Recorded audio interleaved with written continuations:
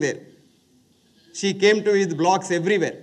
Every vessel is blocked. Blood pressure 240, 140, etc., etc. And see this complete block at the abdominal aorta just after the renal artery is taken off. So I have the same device, put it here. She is walking now.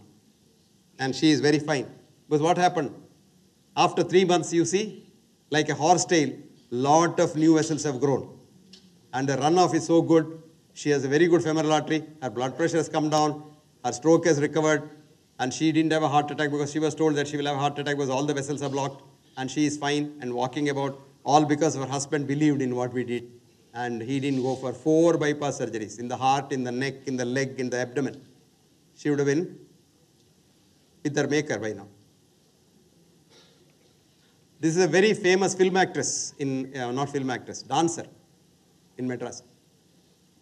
Her disc was removed by 44 lakhs operation in a 5-star corporate hospital. Then she was in the wheelchair all the time. And she was crying. So anyway, now she is dancing. So what has happened? Medicalization of society. We are pushing people into the bottomless pit by giving our treatment. But all that we did has no impact on society because whether you treat them or don't treat them, the curve is the same. It has only shifted a little because you have sent them a little early to the other world. Now we come back to what work we are doing on this area of holistic medicine. We took this, one of my colleagues was the greatest scientist the world had ever known. He was nominated to the Nobel 21 times, but they denied him the Nobel. His students, 2 of his students got Nobel. He didn't get it because he praises Indian things and so he doesn't get it. He is an American. He converted himself to Christianity and lives in America with an American wife. Now, of course, he's dead. He is 89. May his soul rest in peace. His name is Rustum Roy. He was the man who was invited by the government of India to study the science institutions here, and he told them all of them need to be completely revamped. Now, he took this from the Rig Veda. Rig Veda has this story called Urj. Do you know what it says in short? Water is the mother of fire. Water is the father of fire. Agni. All energy comes from water. And so we said, let us see. So this is a silver mesh, and we put water on that, and silver nanoparticles get deposited. And we wanted to convert man into a salamander. You cut the salamander's tail. Have you seen that? Palli, at home. It grows. Your tail also grows if you cut. But only thing is salamander can do it on its own. For you, we have to help it. Now, this boy lost his fingertip. He lost his fingertip on 16th May 1995 in a machine.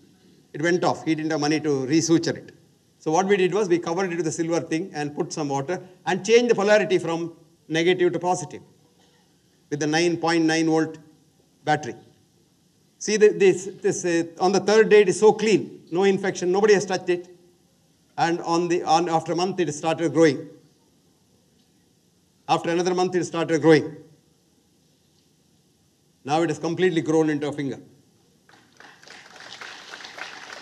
And if you want to know what it was like that.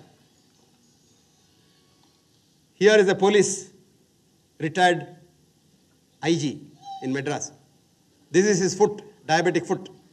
And they wanted to chop it off. The man refused because he said, if you chop off the foot when you're alive, next janma you will not have a foot itself, it seems, according to him. You and I don't believe it, we laugh at it, but he believed it, he wanted to die with it. So ultimately, there was a good surgeon called Murli. I told Murli, you clean it, let us see. He cleaned it. So we cleaned it and then did our trick. The man has a foot, complete foot, normal foot. Not only that, watch this. This is the foot, diabetic foot is always very fat because insulin is growth hormone, hyperinsulinemia. You see the foot has become normal.